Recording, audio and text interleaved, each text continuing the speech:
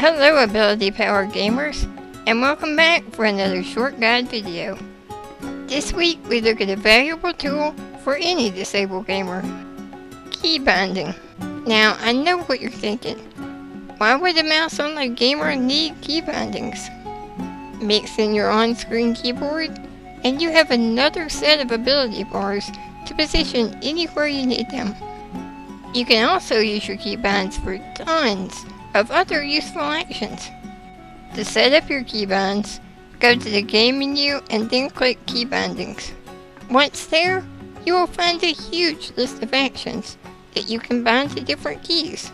You can assign a keyboard key to each action bar button, camera controls, opening and closing windows, or just to quickly target baddies. To set a keybind, click the button beside the action you want bound, and then click the keyboard button you want the action bound to. Now with your on-screen keyboard open, you have all your abilities close by, whether a mouse cursor is at the top or the bottom of the screen. Key binding is also helpful in swapping targets quickly with little mouse movement. With the use of a macro containing your character's dots, you can tap to target a baddie, dot him, tap to target another one, dot him, and tap to target yet another one, all while only using 2 keys. Key binding helps you follow someone with fewer clicks. It lets you zoom your camera without needing to scroll your mouse wheel.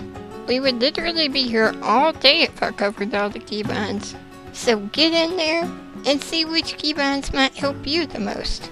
Tell us what keybinds you can't live without in the comments below.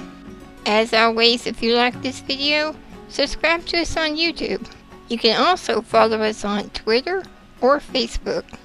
And we'll see you next time on Ability Powered.